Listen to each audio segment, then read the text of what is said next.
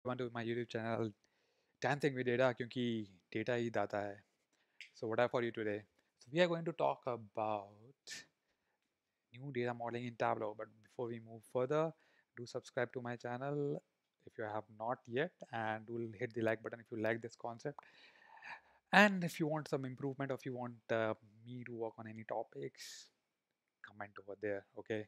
So new data modeling in Tableau. So let's get started.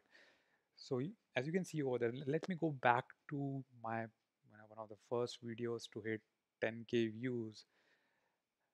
And you know about that, when to blend and when to join. So this is the second edition.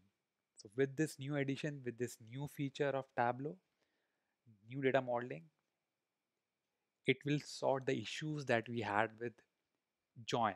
Right? So that was my previous video that was made a couple of years back, I guess so. And at that point of time, we were talking about, hey, we can't do this thing with join, so we can make use of blending, or what are the workarounds with join? We'll have to make use of LOD functions. So what was that actually? So I would really request you to go through that previous video if you are not already aware of, and if you are already aware, you are set to go. But I can still revise the same. So you can see with the recent Tableau 2020.2 release, Tableau has introduced some new data modeling capabilities with relationship. Relationships are an easy, flexible way to combine data from multiple tables for analysis. So here we are talking about relationship. We are not, so these are like containers. These are like containers having tables, having physical tables in, or no, having physical table inside. Right? This looks like the previous version. So here we have defined relationship between, and you can come out of this like this. So we have defined relationship between two data sources. This is not join. So what we are doing over there? Now, if you see over there, you are defining relationship. We are defining relationship that, okay, this table is defining with this data source is defining is related to that data source. But Tableau brings in the right data for you from the right tables at the right aggregation handling level of detail for you. So Tableau will do that for you. So now I will take you to the previous problem that we had, my previous video. We have two different tables. I'll just summarize. And if you want to get into details, click on this. It is a hyperlink and it will take you to that very particular blog.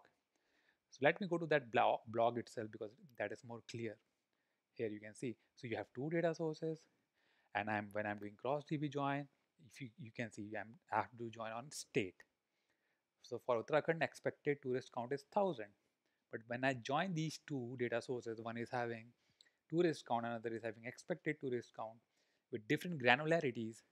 So for this very particular view, when I just want tourist count and expected tourist count with the state, since it is having two cities, this very particular data source, if you see, it is doubling the expected tourist count for Uttarakhand because you have two cities. So because of that difference in granularities, it is doubling, it is multiplying. So the aggregation is happening after the join. That was the problem. Again, I say, if you want to get into detail, come here and just see this video, read this blog, but I'm just summarizing it. So that's why I was recommending you, okay, we will go with blending, because blending means it's pre-aggregated.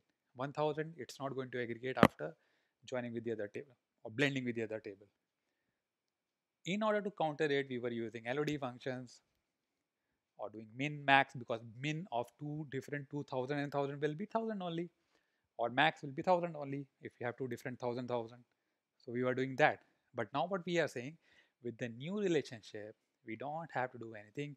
We have to say bye-bye to LOD functions or whatever manual calculation that we are doing to get the correct level of aggregation. So now let's see. So what I have done is nothing. I'll open it. So we have sheet 1, that is the data source number 1. This one.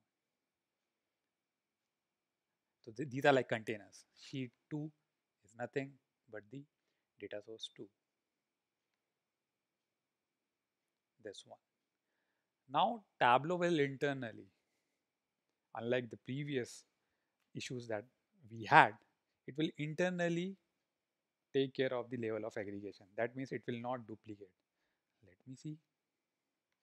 So I am not expecting that output as per my previous blog, this one.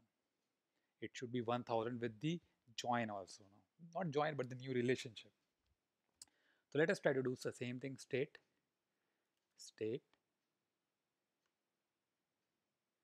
we have state, expected. First we'll say tourist count, say discrete. Okay, but the problem was with the expected tourist count, which was coming 2000 for Uttarakhand. Let us see. Here you go, only 1000. So here you can see, now we have defined the relationship and Tableau will internally define the aggregation level for you. So you don't have to do anything. So this is one example and it is quite related to my previous videos because I have two videos. So I'll try to make and show that you have both. You have this blog actually at my YouTube description and you can just go and see. So see you. Tada, bye bye. And comment, like, share. And want anything with data, क्योंकि data ही दादा है क्या तुमको सब कुछ आता है.